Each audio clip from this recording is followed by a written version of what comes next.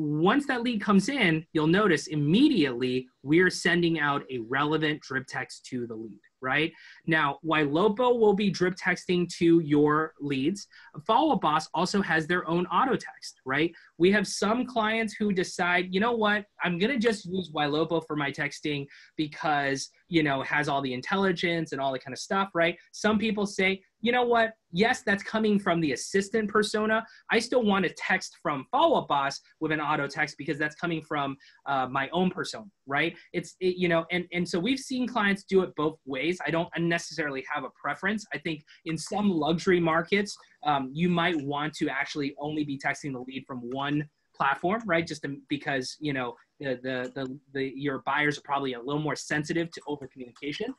But we have plenty of clients who do both. So just feel it out and see what clients are reacting to, you know, before you decide on that, right? So all of our texts are immediately going out.